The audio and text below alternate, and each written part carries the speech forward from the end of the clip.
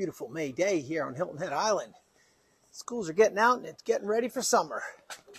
Oh, good morning, Jeff. Oh, hi, Peter. Good morning. What is going on in here? This is just, look at this. We've got all kinds of new images and old images we're printing and getting ready for the summer business. This is like the studio. We are getting a picture behind the scenes. Yes, you are. All right. Well, one day we should look at your process and see how that works. Okay.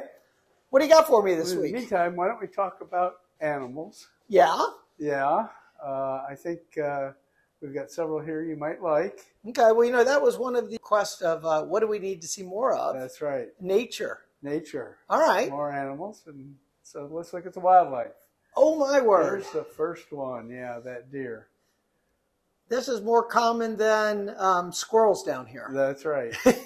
They also eat all the vegetation everywhere, including my flowers and garden. And would you know what I learned? What? Rosemary. Yeah, keeps them away? Yeah, you see all the rosemary plants at the Sea Pine Center around those trees?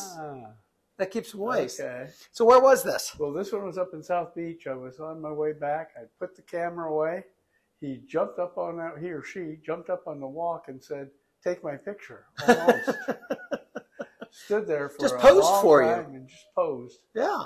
And it's a perfectly great pose. And there you go. I love it. I love it. Yeah. You know, when you sometimes when there are too many deer here, they go and they swim across the sound. Yeah, is that right? Yeah. Yeah. And they might see some other animals in the Talking in the about sound. swimming. Yeah. Yeah, here's a dolphin. And that was swimming alongside when I was aboard the Stars and Stripes.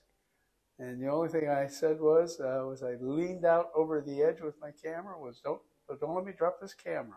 How did he just jump right when you you were out there and he just jumped, or he was following the boat? He was following the boat. He was racing the boat. There's actually two of them there. It's hard to see the other one, but it is there. That is cool. And it was pretty cool. And when I looked at the photo, I said, "Geez, he's looking right at me." So right. I called it, "Here's looking at you." I love it. I love it. All right. And the third. This is first. We've never seen this. No, there's some alligators here. Those are big boys. Big ones, the big ones, and I had a telephoto on, so I could get away. So you were nowhere near them. No. You know, nowhere near them. If you don't bother them, they typically won't bother you. They have no interest in us. So, question: what would you name this? You know, they got the tails there, and they look very prominent. Well, I see their heads. Yeah.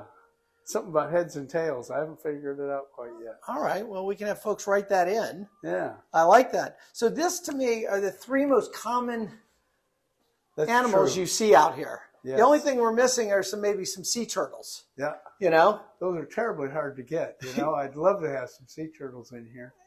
Oh, on one of the hatches?